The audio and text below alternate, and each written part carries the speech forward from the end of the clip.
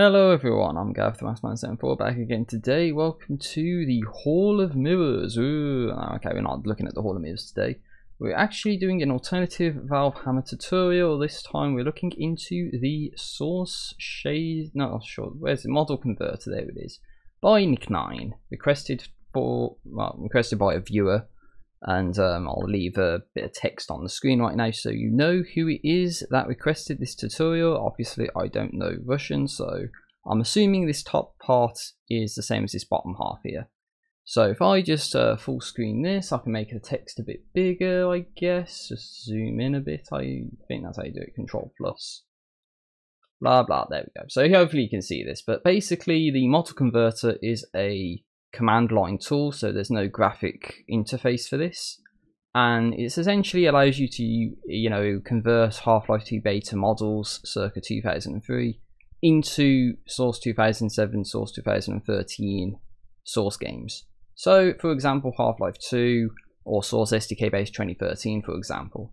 So quite simply all you do is you have to take the application and put it into the bin folder of any Source 2013 game. So I've already done this for the Source SDK 2013 single player base. So if I just go to my PC here, then you just have to navigate to your Steam apps, common Source SDK base 2013 single player bin, and in here you can see there is the model converter.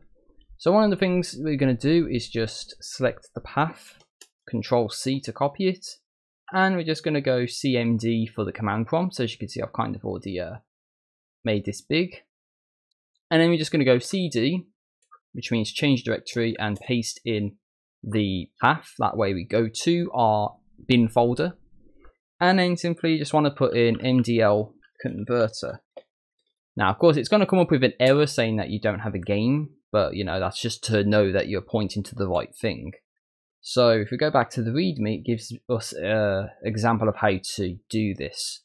So mdlconverter-game is the path where the gameinfo.txt file is.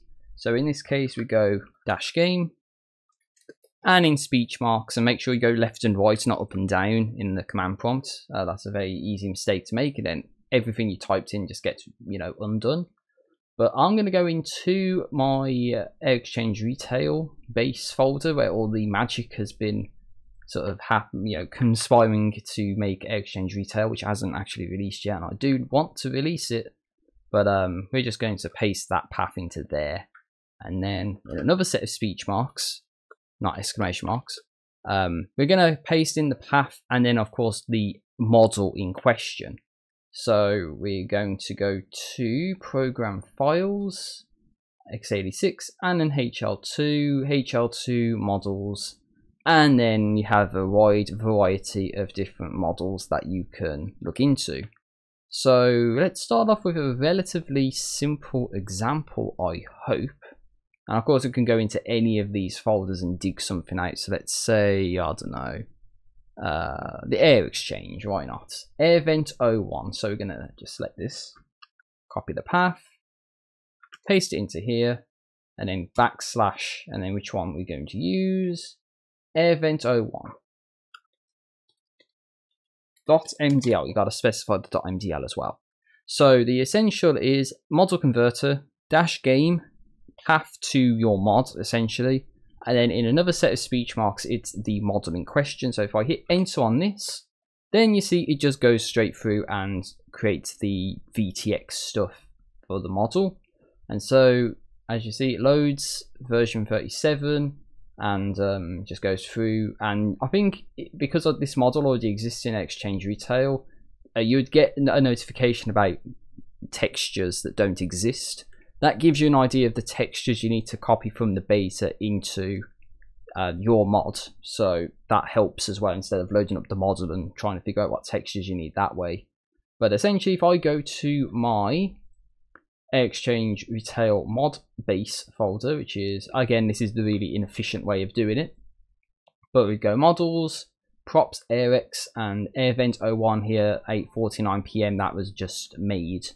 And so in theory, if I actually had Visual Studio open, I'd just boot up Air Exchange Retail and the AirVent 01 model should be there with textures in the correct place and it looking just like the beta model. So that is a relatively simple example of a static prop. Now, of course, there's a complicated example that's provided, which may not make much sense to you when you look at it, but there's these different parameters like act edit here, or event edit, or event option edit switches. These need to be they need to be put in before dash game. So dash game is the last thing you have to put in. But after MDL converter, if you have, say, the Combine Soldier, then you'd probably want to use act edit to change act Combine standing SMG1, which is beta code, to act range attack SMG1, which is in retail. So again, if I had Visual Studio up, I'd have, say, the beta Combine Soldier code up the side with the retail Combine Soldier code, and just compare and contrast the differences between these different acts, and just change, say, the Combine standing to range attack SMG1. And you can have a little glimpse of that here, I guess. If I go up, then I guess it's just models, and then it's Combine Soldier.mdl. And then make sure we go left as well, not up. And then it's just after my MDL converter, let's put in act edit. So whatever that is. But then when you get to this point at the very bottom, it says act invalid to clear existing activity. So idle one is act idle, so you want to keep that because act idle is something that is in the code. Act range aim AR too low, act idle angry, cower, crouch idle. Yeah, so some of this stuff is already in the retail code, so you don't actually want to change it. And of course you have to hit enter every single time. But then you get to this bit where it's shoot SMG1S and it's act Combine standing SMG1. So you'd put in the act, which is stated over here, which is just act range attack SMG1. I'm not going to put it in here, but basically it's just going to go through all of the different acts for the Combine Soldier, and then you just have to put in suitable actions, I guess. And I guess if there's events or event edits as well, then you do the same thing. And of course, because there's so much you got to go through, you'll just do nothing, and that's what that looks like. So that gives you, and there's another thing as well for human models, which is what we have here. You also have to put in add forward attachment to basically allow head rotation to work. So for the Combine Soldier, you'd also have to put add forward attachment alongside, say, act edit, and obviously putting that before dash game to make sure it all goes okay. So again, I've not really got much working with event edit or event option edit. It's supposed to be for, as I said, events, but again, or animation event names and options. Again, I don't know much about this. All I know is the basic usage, which is essentially model converter, then any parameters you want to pass through, like add forward attachment, act edit. Then dash game is to your mod path, and then that's where your gameinfo.txt is going to be. And then in a second set of speech marks, you put in your Half-Life 2 beta path and the model in question. You're going to be told about missing textures. Let's do an example so you see what I'm talking about. Something from the Half-Life 2 beta that's not going to be in Air Exchange Retail. So let's just pick a random example like that. Animal. Look at that animal right there.